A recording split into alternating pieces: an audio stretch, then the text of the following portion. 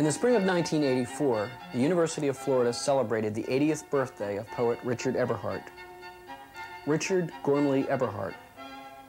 He saw his father lose a fortune overnight when a company officer embezzled over $1 million from the firm. During the same year, he watched his mother die of lung cancer. 5 years later, he jumped ship in Port Said to escape a tyrannical captain.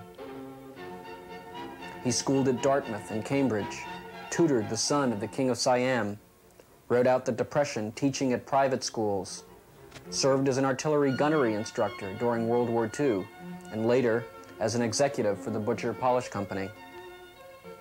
In 1956, he became poet in residence at Dartmouth. A neo-romantic in spirit, Eberhart writes poems that speak to the hard realities of the contemporary scene. He fought the usual battles with critics and publishers and won most of the major literary prizes: the Shelley Memorial Prize, the Harriet Monroe, the Pulitzer.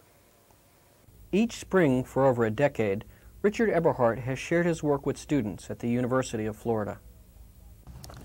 This is a poem called The Fury of Aerial Bombardment.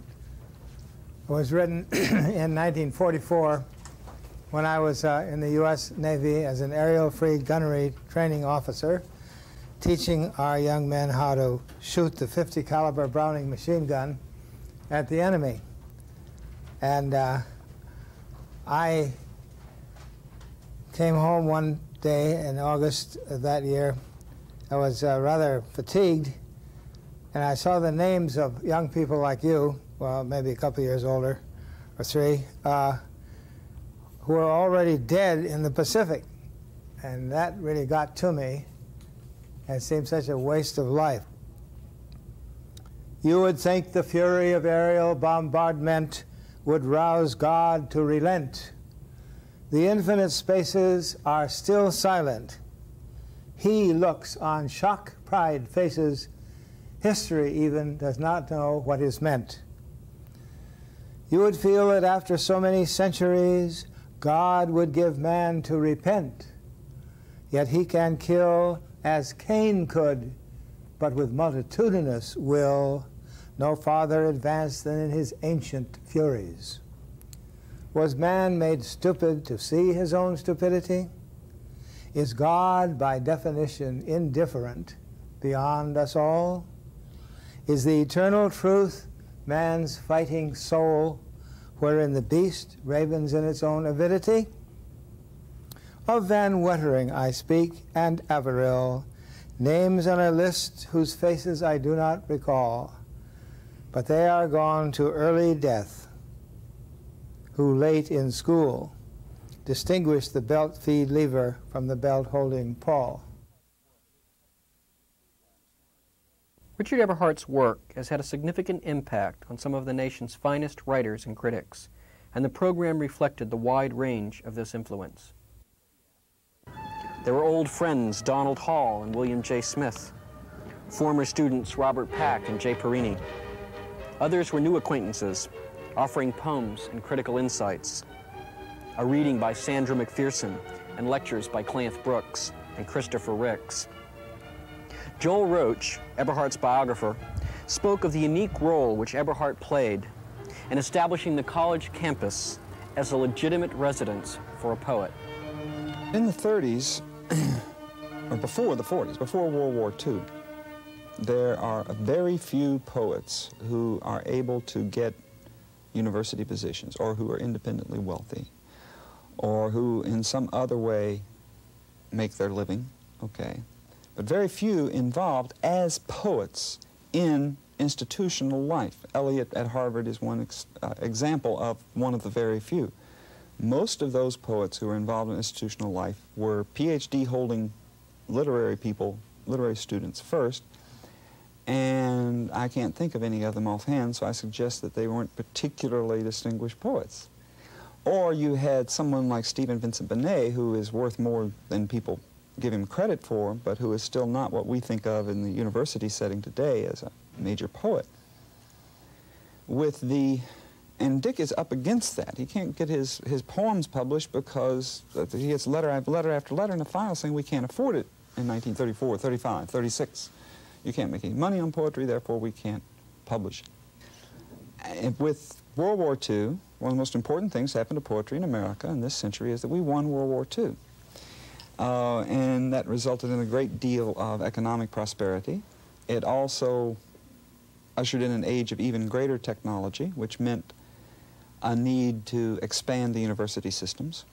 So a great deal of money gets poured into the university systems, and a great deal of that money gets devoted to things like writers in residence, university presses, poetry readings, writers' festivals, all things which both allow the poet to share his perceptions and allow us to have the benefit of them,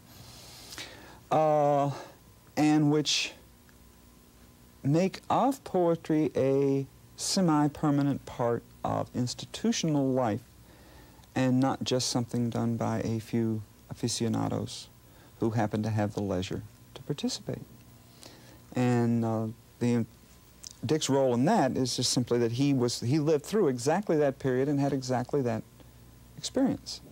It's not often that we get the opportunity to celebrate the birthday of a poet, but we had this opportunity to celebrate the 80th once a year birthday. for some of us. Right. But I'm wondering, since you've known Richard Eberhart for some time, what what recollections you have that you might share with us? I have so many, and I'd be delighted to talk about it. I met him first when I suppose I was about 19, and Dick was therefore about 44, I guess. And he was very much then, as he is now. He was enormously energetic and jolly, and the friend of poets, the lover of poetry, with a wonderful gusto for everything, for other people, for poetry. He was a salesman at that time for Butcher's Wax, a brief life in the business world, working for his wife Betty's family in the wax business. And he used to come into the Grolier bookstore in Cambridge, Mass., right near Harvard. And he would come in with his little brown leather briefcase toward the end of the day.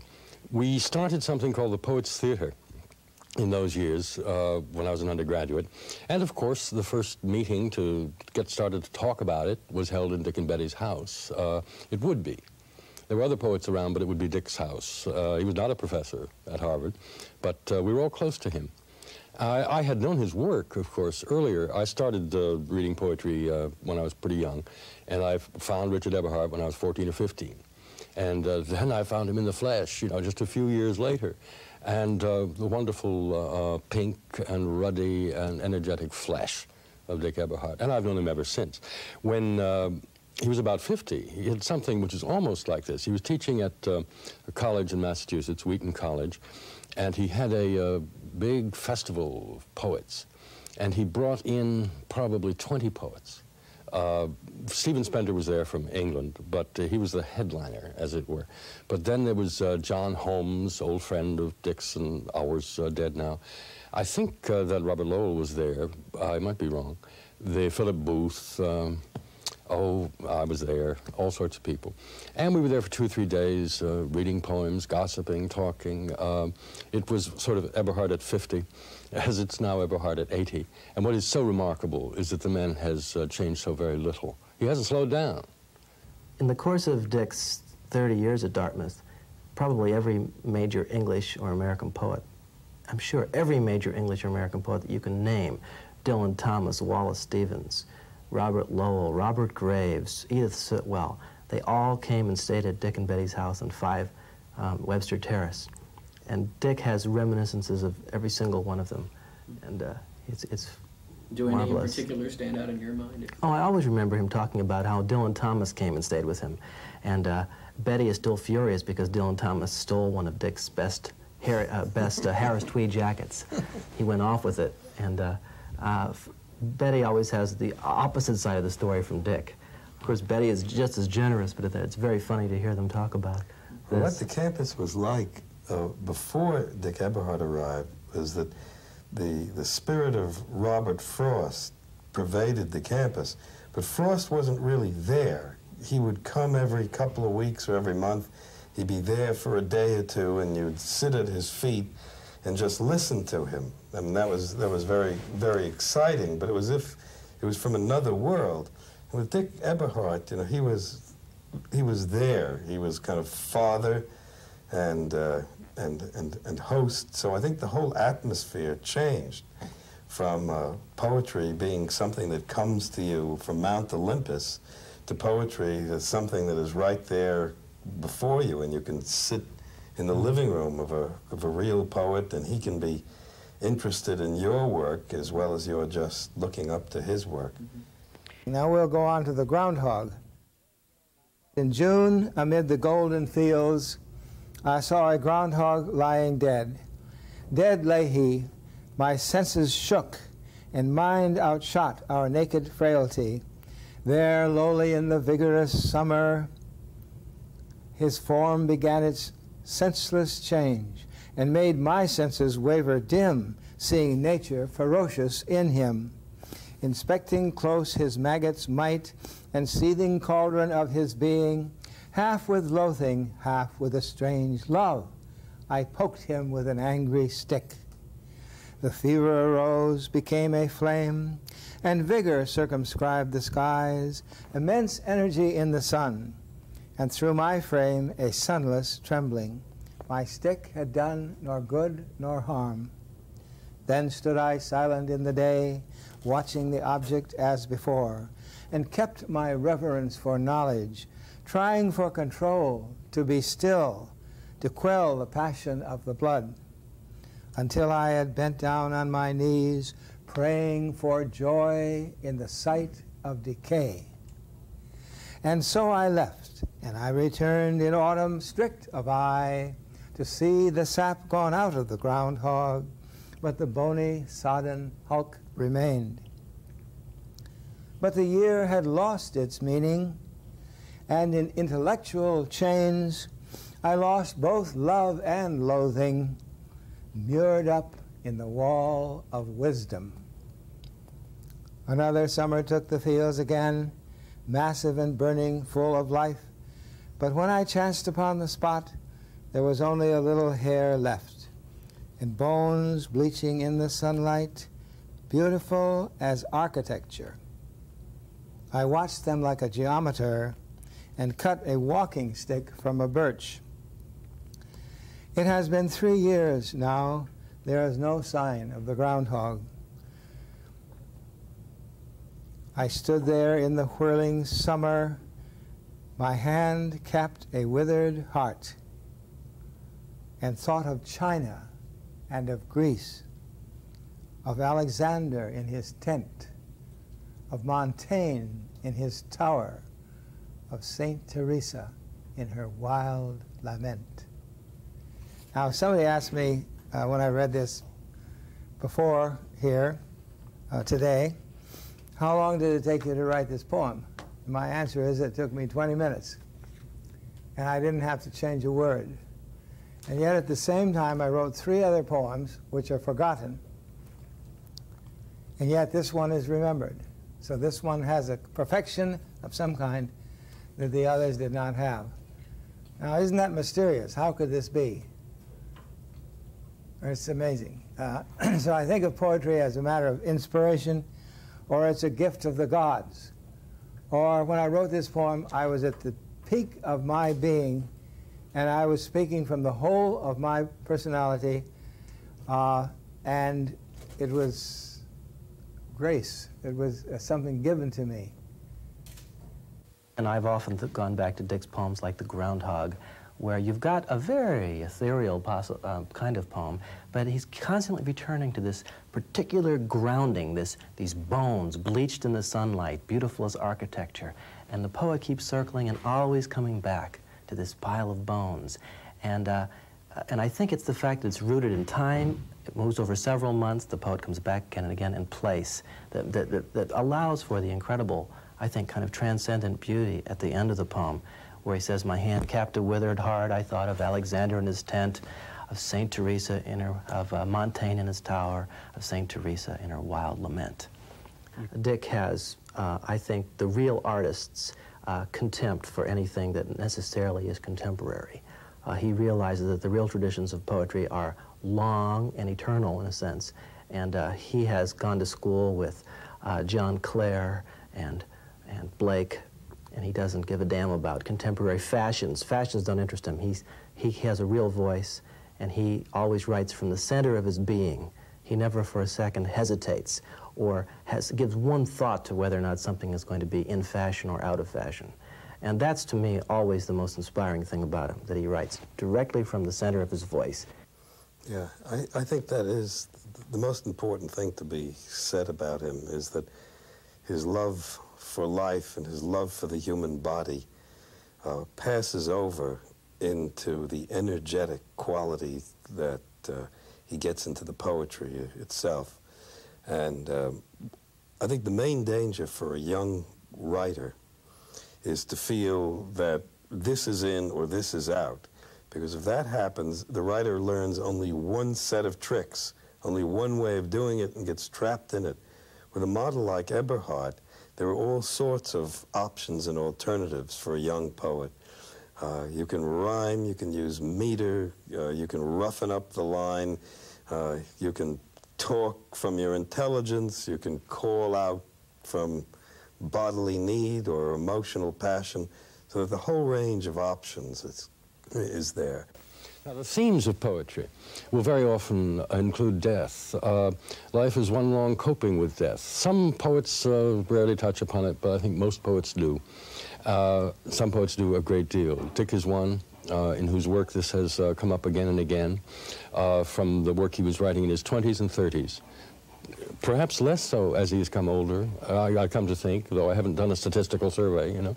But this is to be concerned with death, to lament the dead, to call attention to death, is not to be self-destructive, and very often the energy is involved in staving it off, in saying no to it as much as possible. In the obsession with it is the counter-movement against it.